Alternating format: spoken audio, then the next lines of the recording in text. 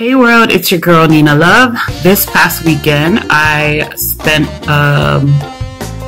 towards Myrtle Beach area here in South Carolina, and I visited 2 flea markets and 3 thrift stores. I love thrift store shopping. Really, I was on the hunt for a sash for this. I'm going to a formal ball this coming weekend, and I just need a sash. So that was my aim in going to all these thrift stores and flea markets. I know exactly what I want, but I do not want to pay $20 for it. I just want to go and get it for $2 at the thrift store. Anyway, that was my aim. I didn't find it yet, but I haven't given up hope. But I did want to share with you what I did find, and I got 6 pieces or 6 things this past weekend, and it came out to under $18. So if we average it out, each item costs about $3. I love thrift stores.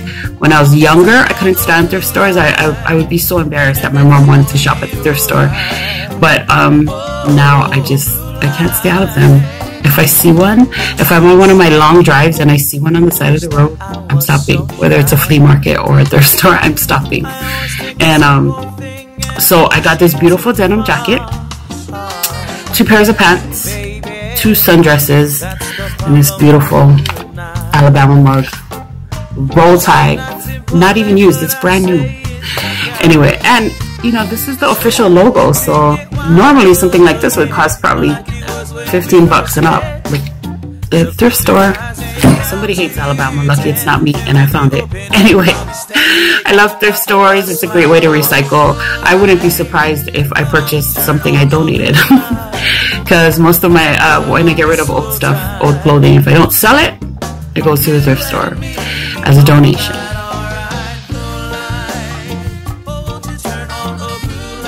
It's missing a button, but it's still. I can find a button. I'll be 117, and you'll be still saying, baby, not tonight. It's easy to see us on the cover of a magazine. Double heart attack, couple both died in a fire. Anyway, that's what I did this past weekend. Holla at your girl. Follow me at NeenaLove.com. Have a great day.